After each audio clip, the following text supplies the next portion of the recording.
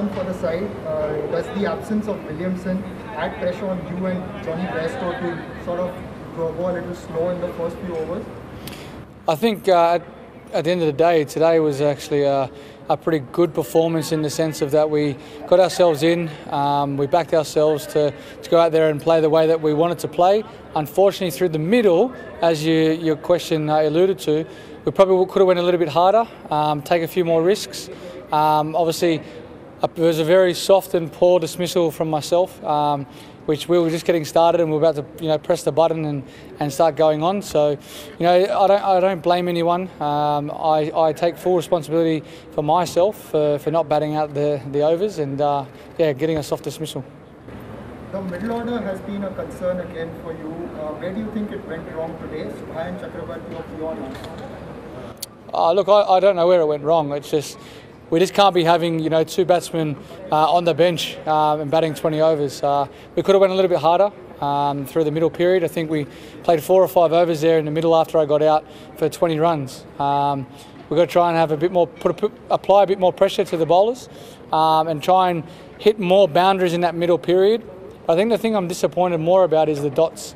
I think there was 35, 36 dot balls, which in 2020 cricket, it's not acceptable. Next question from Tapan Mohanta of Press Trust of India. Thoughts on sending Saha ahead of Nabi, who was playing T20 cricket for some time and was also in good touch. Did you think that proved costly for you? Well, no, not at all. I think you have to put a genuine batsman in. When I got out, you've got to try and build a partnership. It's easy to say send a pinch hitter in or whatnot, but you've got to generate some momentum.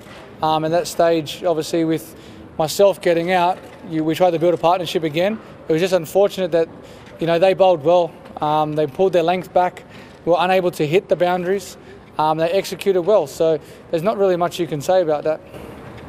Most teams win the toss and bowl considering the dew factor. Why did you choose to bat? Did you think something was in the pitch, and what were your thoughts about a power score when you started? Now look, for us it's about, we've batted before first with Dew in India, about putting runs on the board, and at the end of the day we're probably 20-30 runs short, and then it would have been a good game. I know that there's a bit of Dew around, but at the end of the day, if you don't put the right total on board, it's going to be hard to defend anyway. But I think our bowling, with our bowling lineup, we're very good at bringing it back, especially outside the first 6. And that's one thing that we've done very well in the past. And there's been plenty of occasions where we've defended 130 or less.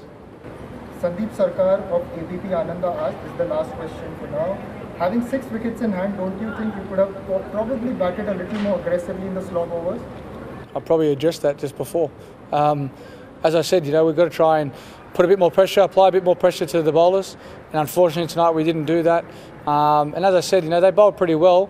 But yeah, I think, when we change our mindset for the next game, we're playing here as well. The boundaries are a tad bigger than obviously what they are in India. So, it's a learning curve for everyone. You've got to try and work out how we're going to get the boundaries, which area of this big ground to score.